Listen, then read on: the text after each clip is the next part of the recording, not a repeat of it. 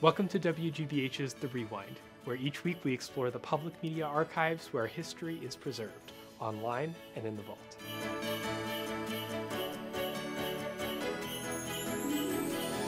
When we started planning out our episodes for December, I immediately knew that I wanted to do an episode about one of my favorite childhood holiday specials, Arthur's Perfect Christmas.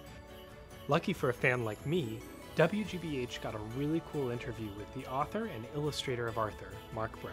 Let's take a look. Well, you know, a lot of the characters in the Arthur stories are based on people that I knew in my childhood. And Arthur's grandma, Thora, is my grandma, Thora. Every child needs one person that really believes in them. And for me, it was my grandma, Thora. You did it, so I loved it. The idea for DW came from my three younger sisters, Bonnie, Colleen, and Kim. The three of them together make DW triply lethal.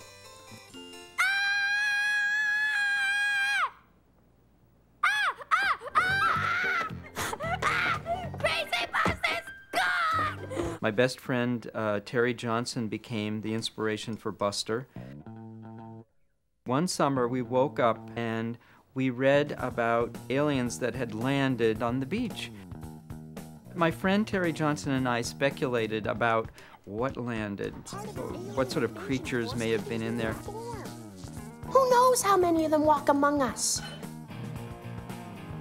This happens to be Ruth Ann Giuliano and me, and she was my first girlfriend, and actually the inspiration for Sue Ellen. Well, that's good. You might have been embarrassed.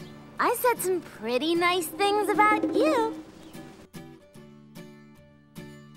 The teacher that stood out for me was my 7th grade algebra teacher.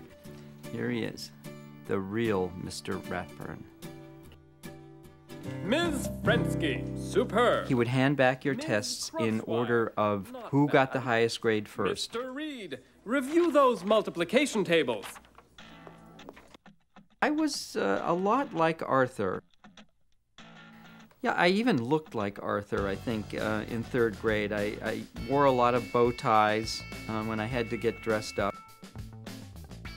I think the best things happen in real life. Do you have a favorite holiday special? Let us know your answer in the comments below or on Twitter using the hashtag WGBHRewind.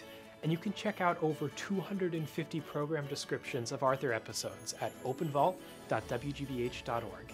Let us know what you find in the comments or on Twitter using the hashtag WGBHRewind. Thanks again for unwinding with The Rewind, and we'll see you next week in the archive.